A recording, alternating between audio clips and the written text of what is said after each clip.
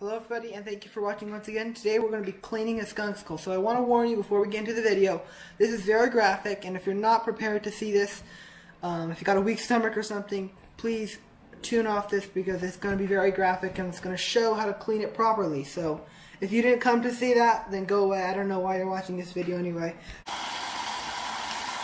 So the first step we're going to do here is we got the skunk.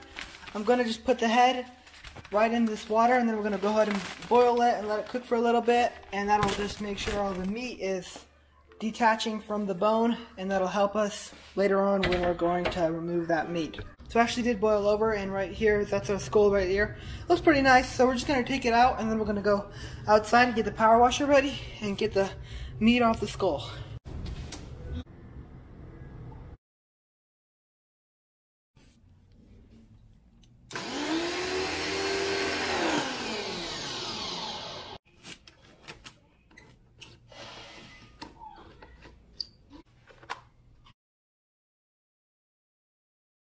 So here's our skunk skull, and we're going to just put it down here on the concrete floor. Make sure it's always cement. Never put it on dirt because that's, of course, it's going to get all muddied up with the pressure washer here. I use the pressure washer, simplest thing. You can get one of these at Harbor Freight. It's a 1600 PSI, very simple and very affordable. And I'll just kind of put my boots around it here, kind of spray on it. So we'll guys set you up, and hopefully you'll enjoy this little video.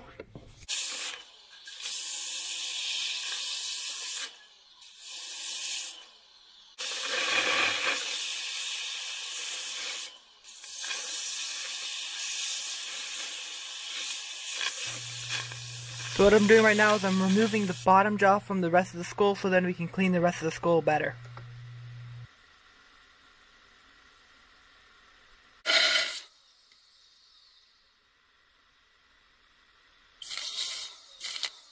Okay guys, now that we've got our skull and the pot right here, we're going to put some 40% by volume liquid peroxide in here, and what that's going to do is it's going to make sure there's none of this coloration. It's all going to be really nice and white all around.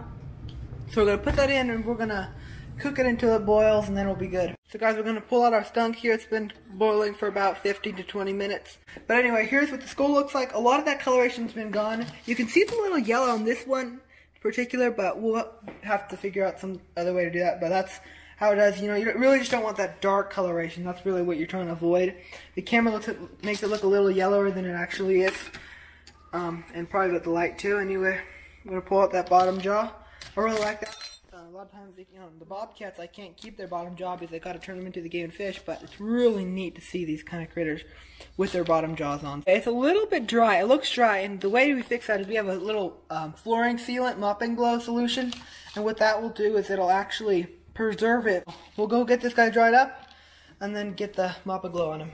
So guys, I've actually waited well over a day to get this mop and glow on this skull here and make sure it's all dried out, so it's looking pretty good.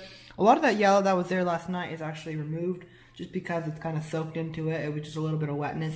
So that's what the skull looks like. Pretty nice. And this mop and glow solution, I get this from Home Depot or Walmart. Really, any convenience store should sell it. But the way we apply it is we get a paper towel and fold it into fours there, and then you want to put some on the paper towel there. You could use a paintbrush or something else, but this is a very simple and cheap method if you don't have a paintbrush. And it's just kind of rub it on. And you want to actually do a good few coats on there. Just make sure it actually will stay in, because this can last a lifetime if you apply it properly. So just kind of put it on like that.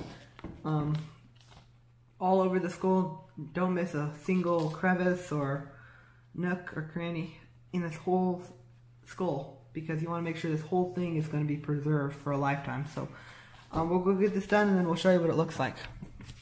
So we finished sealing the skull, and I'm really pleased with how it's turned out. It's a really simple one. This was actually only 2 days in the works, you know, including the whole time we had to let it dry.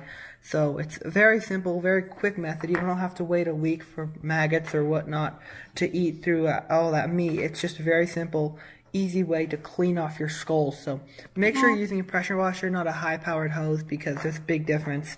And I saw somebody do that. It was kind of funny because a hose is not going to do the trick. You can use a knife and just kind of pull that meat off, but it's going to be a lot longer and a lot of work to do it. But that's how it looks.